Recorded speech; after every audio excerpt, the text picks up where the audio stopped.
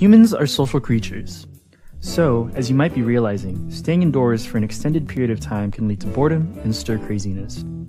Here are some ways you can maintain your sanity during home isolation. Do something creative.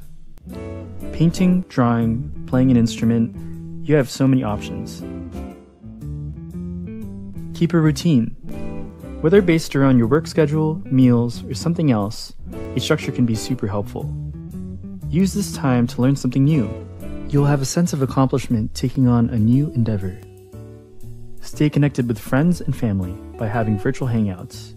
Just because you're stuck at home doesn't mean you can't socialize. Practice self-care. Exercise, meditate, eat healthy foods. Carve out time to do what makes you feel good. Complete all those home projects you've been putting on the back burner. It'll feel good to check these items off your list. This is also an excellent time to organize virtual files. By all means, stay up to date with the news, but stick to reliable sources and don't go overboard. Limit your intake as it can get pretty overwhelming. Finally, if necessary, seek help from a licensed mental health professional.